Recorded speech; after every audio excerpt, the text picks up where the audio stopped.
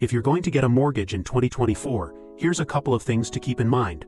A lender is qualifying you based off the monthly payment, not the actual cost of the house. So it's your principal and interest, your property taxes, your homeowner's insurance, potential WA and potential PMI if you put down less than 20%. So all of that has to fit in your monthly allowance. How do they determine your monthly allowance? Something called debt-to-income ratio. So let's say you make $100,000. The typical debt-to-income ratio sits around 40%. So you multiply that by 40%.